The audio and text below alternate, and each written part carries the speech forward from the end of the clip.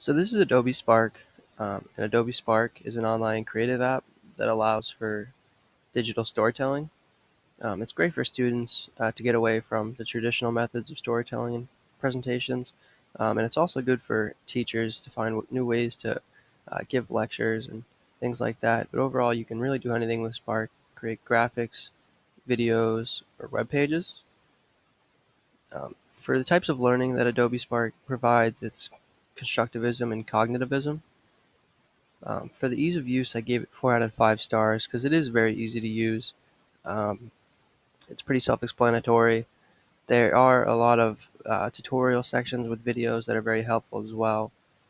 Privacy-wise, Spark does have a privacy policy, um, but there is quite a bit of information a user provides when signing up, as well as all the stories that um, go out there on the web.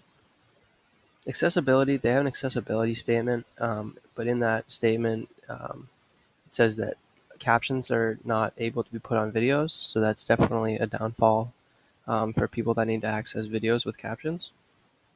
Class size, it's meant for one user, but as I said, it's great for teachers finding new ways to give presentations with a lesson plan video or a report. There is a login required for Spark, but it is very simple with either Google, Facebook.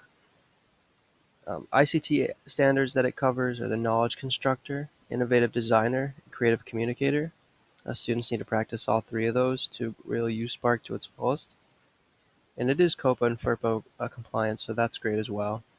And overall, Spark is just a great tool for students to use and get away from traditional methods, but to also practice skills that are becoming more prevalent in society as technology grows and grows at its rapid rate. So I really encourage everyone to use Spark. Just get out there. You can really customize anything, a video, page, or graphic to the extent that you want. So, I mean, just get out there, try it out, practice, and have fun doing it. Spark is a great tool.